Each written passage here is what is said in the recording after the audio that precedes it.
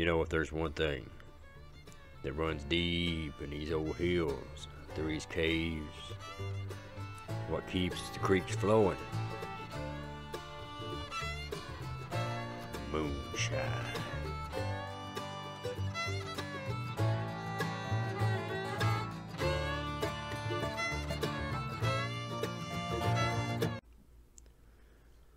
Prohibition.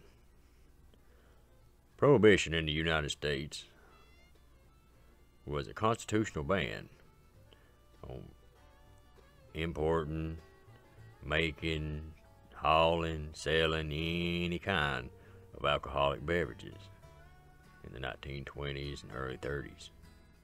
Now this is what they called the noble experiment. It was done in hopes to reduce crime, corruption, solve a lot of social problems like people getting drunk, fighting in bars, out in the streets, things like that. And in hopes to help the tax burden created by prisons, poorhouses, and improve hygiene in America. But just like everything else, people always finds a way. But now there was a lot of supporters of this act, like churches, a lot of things like that. And I'm guessing there was many housewives that was behind that. Because like I've always said, behind every good man, there's a good woman pretending to let him be the boss and let him think he knows what he's doing. But you also got to stop and look at it this way too. This was also during a time called the Great Depression. The Great Depression began as a recession in summer of 1929. But it just got worse and worse. Many people struggled. People couldn't work. It's hard to feed their families. There was a whole lot of people that sadly starved to death during this Great Depression. During the Depression, they had these stamps. They had like a voucher. And I don't care if you had a fistful of money, you couldn't buy nothing without them stamps. Vouchers. And you could only get what it allowed you to get. Many times, the folks wouldn't have survived this Great Depression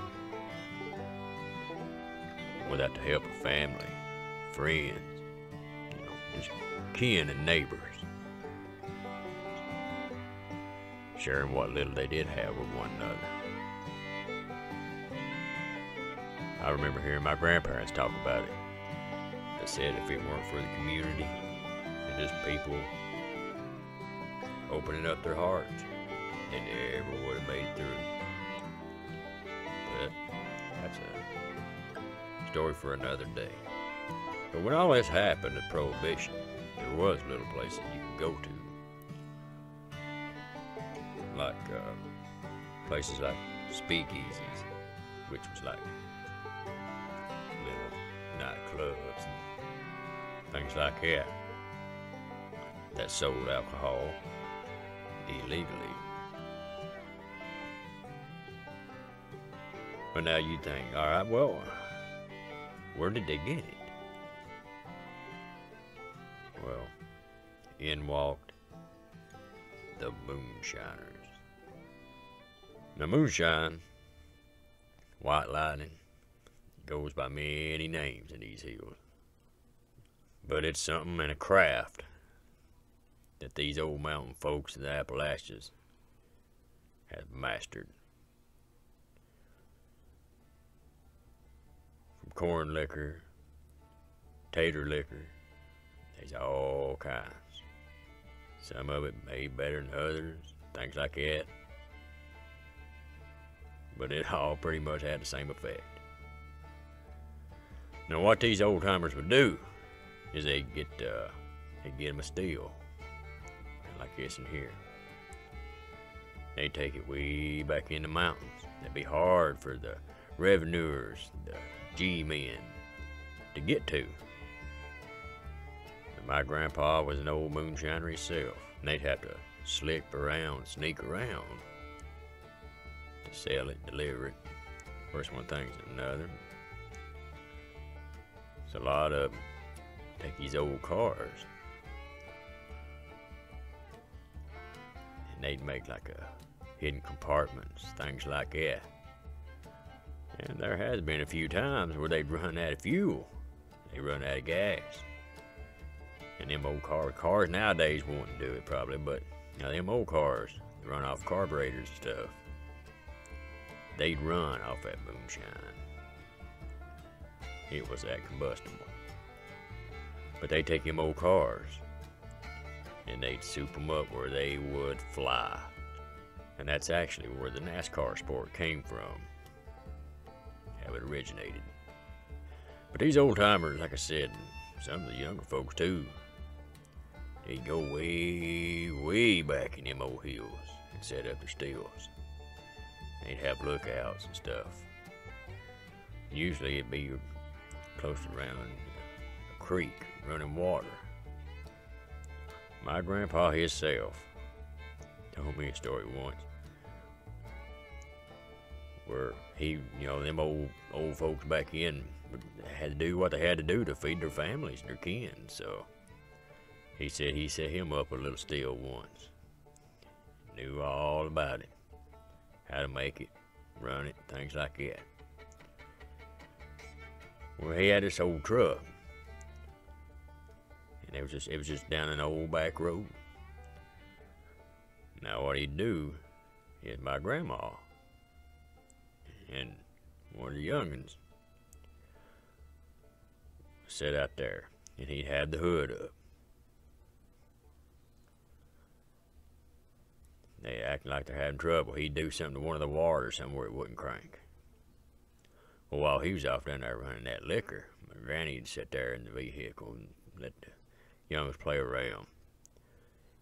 And if anybody started to stop, to offer them for help, they was to say they already had help on the way. But also, if it was a revenuer or police officer, anybody like that, she was to blow the horn and pretend like, the young'uns was playing around there and beat it. But these old moonshiners, they took pride in their shine now. And there was some that was legendary, like Popcorn Sutton.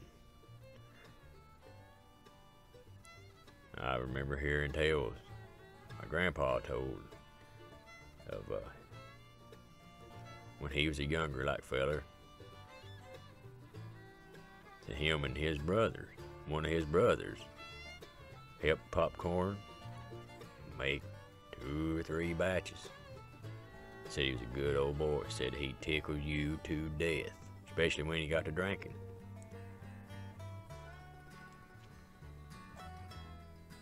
But said he didn't put up with no bull either. Said he was serious about his liquor.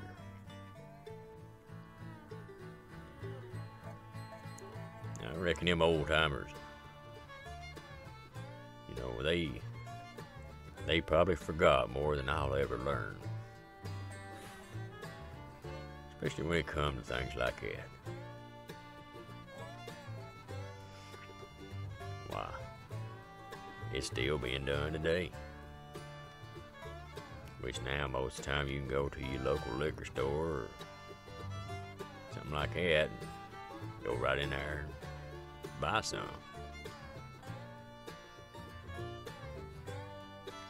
But like I said, back in times was different. Yeah, that old Mountain Dew was made just about everywhere here in the hills.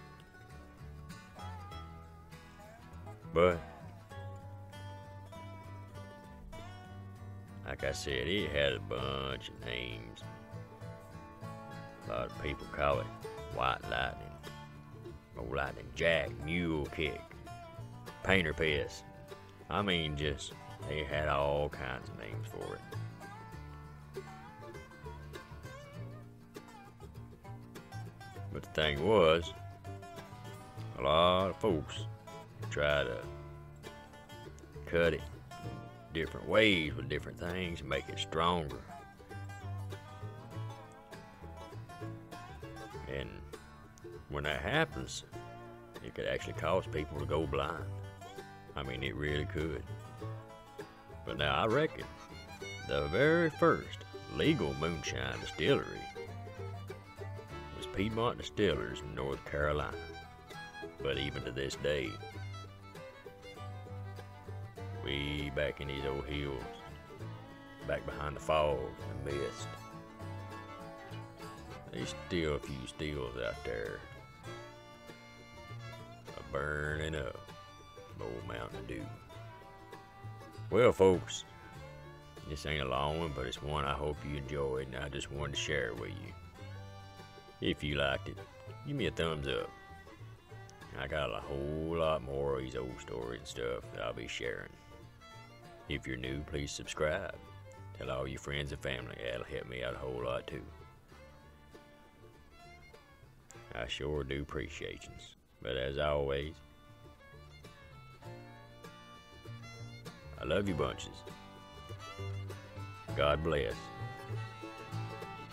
And we'll see you on the next round.